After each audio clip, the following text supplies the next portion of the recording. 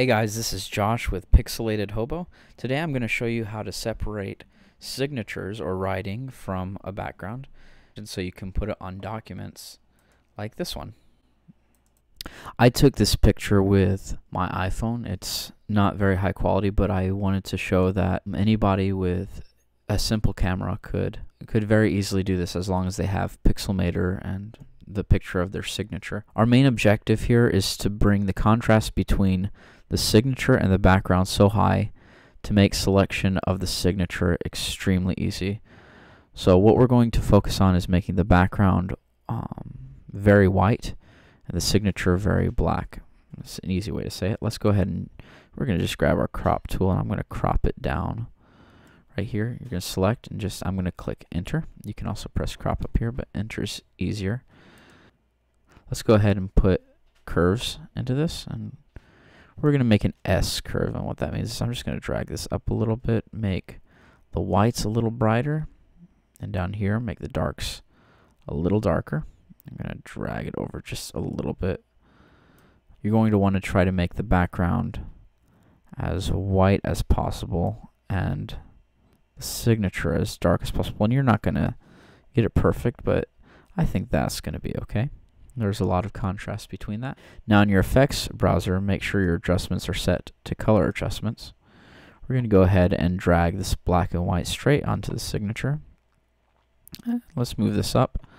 Let's bring the contrast up a little bit. I'm going to bring the brightness. No, we're going to leave the brightness where it was. That should be okay. Now we're going to grab what's called the burn tool over here.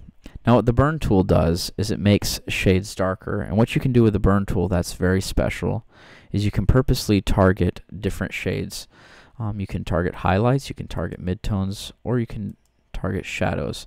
I'm going to go ahead and target shadows. We're going to want to make the darker areas even darker, and the darker areas right now are the signature. So you see this L right here, it's a little light in places. If I click and drag over it, you notice it gets a little darker.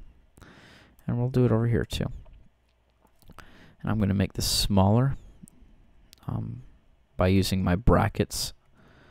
The left bracket makes it smaller, the right bracket makes it bigger. And I'm going to go ahead and get it right down there, and that should be fine. Now this is the burn tool. The opposite of the burn tool is going to be your dodge tool. Now the dodge tool makes shades brighter, and you can target areas too. We're going to go ahead and target the highlights. I'm just going to drag across, and we're going to work on this. This a little bit more. You're going to want to make that as close to separate as possible. As you can see, the white areas are very white. The dark areas are very dark. We can do that. And that should be good for now. What you're going to want to do now is go up to the edit menu. You're going to press select color. We're going to go down here and we're going to find somewhere that says 000. That's the hex code for black. We're going to go ahead and click that. We're going to bring the radius up a little bit. This will show you how much the radius selects. And, about right there should be good for mine. Now you're going to dodge and burn a little bit differently than I did. So just eyeball it. And for me, I think around 70%. Should be fine. I'm going to go ahead and press select. I'm going to go over here to the background layer, and right in this little gear I'm going to go down and press add layer mask. What a layer mask does is it hides everything that is not selected currently. So I'm going to go ahead and click that.